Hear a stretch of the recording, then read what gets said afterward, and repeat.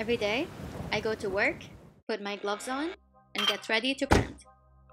This summer, I'm working at MX3D, a Dutch company that researches and develops groundbreaking robotic 3D printing technology.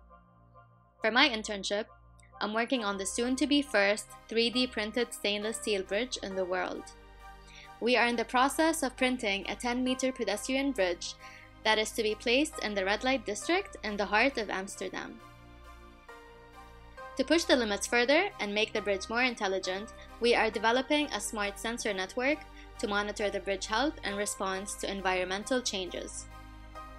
MX3D's mission is to explore digital manufacturing and help transform various aspects of our daily lives. This is how I helped build bridges to connect people and technology. This is my Misty Better World story.